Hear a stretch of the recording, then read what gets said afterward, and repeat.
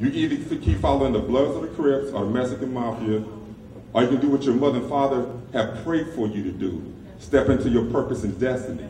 And once you step into your purpose and destiny, you'll find out who you really are and how you can help change, how you can bring us together. And the only way you can do that is through education. Education is the most powerful muscle that you can acquire. I don't need to be on Pyru Street in Compton.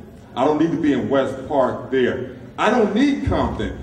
By getting my education, I have stepped into my purpose and destiny, and I can do movies with Regina KIng. I mean, but listen to what I'm saying, but when I was your age, trying to fit in, trying to be accepted, trying to wear I don't smoke or drink. I wanted to break the family curse. My family, I come from an alcoholic family. I didn't want to do drugs. I didn't want to be black. I wanted to be Christ-like. So I'm trying to live a Christian life.